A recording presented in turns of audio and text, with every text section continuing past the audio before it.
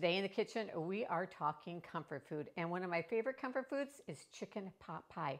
Now, the typical chicken pot pie recipe will feed about 6 people. Way too much for us empty nesters. So I'm taking a recipe, my favorite chicken pot pie recipe, and scaling it down for 2. Hi, I'm Leigh Anne from your homebasedmom.com. And after becoming empty nesters, I realized I stopped making a lot of my very favorite comfort foods simply because it made too much food. I mean, I love lasagna, but who wants to eat it for 7 nights in a row? That's why I came up with my lasagna for 2 recipe you can find right up there. So today we're making one of my other favorite comfort foods, chicken pot pie, but we're scaling that recipe down for 2. So join me in the kitchen where we're making small batch recipes with big taste. Okay, so the basis of a chicken pot pie is a pie crust. And we know that the best kind of pie crust is a homemade kind of pie crust, but sometimes you gotta do what you gotta do, and you're gonna use a store-bought pie crust. Now, if you wanna make your own homemade pie crust, click on that little video up there. I've got a video showing you how I make my perfect pie crust. But today, it's one of those days we're gonna use a store-bought pie crust. And you can find these in the refrigerator section of the grocery store, and they usually come with 2 in a box. And you wanna be able to take it out a little bit prior to making your pot pie so that it has time to kind of come to room temperature and to soften up a bit. Because if you try to unroll it while it is cold, it is just going to crack. And even if you unroll it while it's warmed up, you may get a few cracks on it. No worries, just take your rolling pin. It'll be sandwiched between 2 pieces of plastic, and just give it a little bit of a roll to kind of smooth it out, even it out, and bring it all together so it's all in one piece. So we're gonna use our 9x5 loaf pan to make this chicken pot pie in. So we wanna give it a nice spray of nonstick cooking spray. And then we are going to take our pie crust and just lay it inside of our pie pan so that it kind of drapes evenly on both sides. It's gonna crack a little bit probably as you're doing it. Get it down in, push it down into your pie dish. All right, and just make sure you get those corners down in so that's all the way touching the pie dish. And then we're just gonna leave this other plastic on it to prevent our pie crust from drying out as we make our chicken pot pie filling. We are ready to make our chicken pot pie filling. So I've got my cast iron skillet heating up. You can use any kind of skillet you have.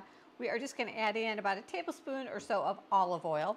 Now we're gonna use 2 carrots I've peeled and chopped, 1 stalk of celery. I'm not a huge celery lover, so if you like celery, throw more in, and about a 1/4 cup of chopped onion.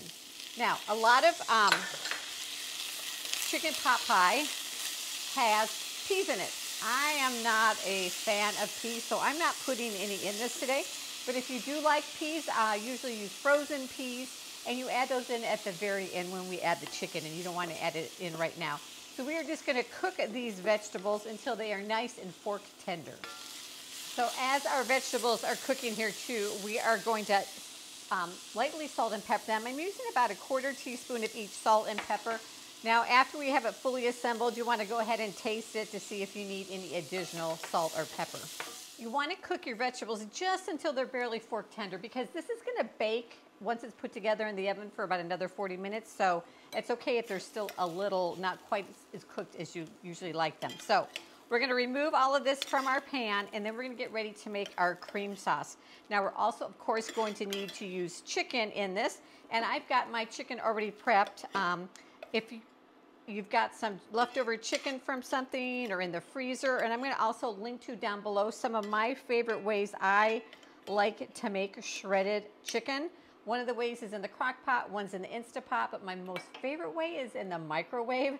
And so I will link to that one too down below. But this is about 1 chicken breast, or a very kind of full cup of cooked chicken. So to make our sauce, we're gonna start with, this is a very generous tablespoon of butter that we're going to melt into our pan. And into that, we are going to add 2 tablespoons of flour. This is gonna create what we call a roux, which is gonna be the thickener for our cream sauce in our chicken pot pie. Go ahead and just kind of keep stirring it, and it's gonna form like a paste. You wanna kind of scrape up any of that vegetable that's still on the bottom of the pan, because that's gonna add some additional flavor. And just cook it till it all comes together. The butter's all melted, and then we are ready to add in our liquid, which is a 1.5 cups of chicken broth. And we're going to go ahead, and I just like to use my little whisk here to whisk this all together to get it nice and smooth and all mixed together. And then as it cooks, you're going to want to bring it to a low boil, and it is going to start to thicken up. Then as we let it come to a boil, we can add in our milk or cream or whatever you want to use.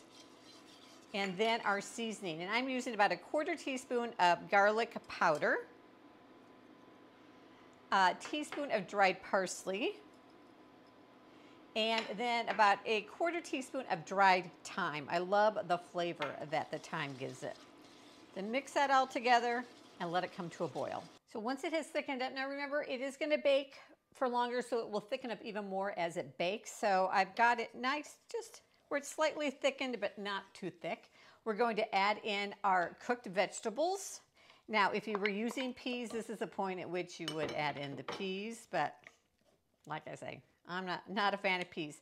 Then we're going to add in our chicken, mix that all together, and it is ready then to pour into our crust. And I'd give it a taste right now just to see if you think it needs a little bit more salt or not, but I think we're good. I've removed the plastic off of our pie crust, and just make sure that you don't have any cracks or holes or anything, especially in the bottom of it, because we don't want any of our filling to escape out of there. So we're just going to take our filling now and fill up our loaf pan. Now you can do this part ahead of time, the filling, and then just when you're ready to bake your chicken pot pie, put it in. Now if you have refrigerated your filling, it's going to take a little bit longer to bake, just maybe 5-10 minutes or so that it can come to up to temperature. But we'll just go ahead and fill that up, and this nice heavy cast iron pan, get all of it in there. All right, then we are going to take our pie crust. I've kind of done it so that it's even on the sides, so there's no overlap on the sides. If there is, just kind of tuck it under, or you can cut it off.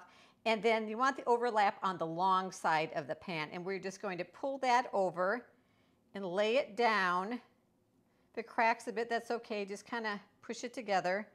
And then on the other side, it's just going to kind of overlap a little bit like an envelope there. And then again, any cracks, just pinch them together. Then this is ready to go into the oven at 400 degrees for about 40 minutes, or until the crust is really nice and golden brown. If you think the crust is browning too quickly before the inside is totally heated through and stuff, go ahead and cover it with a piece of foil for like the last 10 minutes or so if you need to. Our chicken pot pie is done. It's out of the oven. It smells amazing, and we're ready to serve it. Now, you always want to make sure that you let it sit for about 10 minutes after you pull it out of the oven, because it needs a chance for that gravy there to thicken up just a little bit. It's going to make it easier to serve also. Now you can see this makes a very generous 2 servings. Usually at our house it feeds us for 2 meals, which is just enough leftovers without being too much leftovers. So to serve, I usually cut it into fourths. It seems to be one good serving, so in half and then in half again. Then we're just going to take it on out. And there you have it. How amazing does that look? So good. Perfect comfort food, and just the right amount of it. So we'll see you in the next video.